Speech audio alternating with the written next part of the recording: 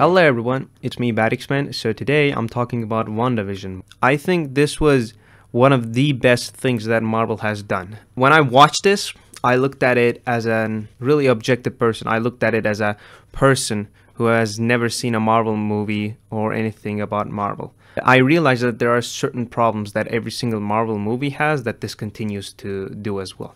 So, number one, every single Marvel movie that you see doesn't really care about the people that live in these worlds. They usually focus on the heroes and the side characters that are connected to the heroes heavily, right?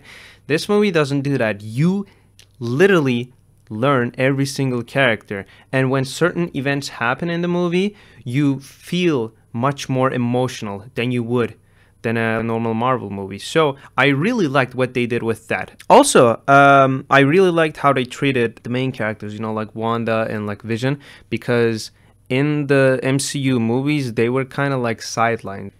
I feel like they detailed those characters a lot. You know, you're going to have a lot of surprises. You're going to have a lot of emotional moments.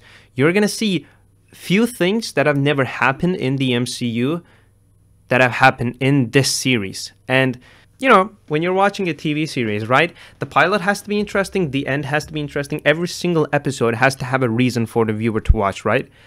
This TV series has a bit of a problem with that. I feel like the episodes are a bit inconsistent. Also, one of the other problems that Marvel has, that I don't think I talked about in this video, is the backstory. I feel like we need context to certain characters. I feel like there should be more explanation and less, how can I say, referring something, you know, with, you know, like really vague explanations. I feel like the person who's going to watch this, you know, TV series has to watch Age of Ultron, Infinity War, and Endgame first.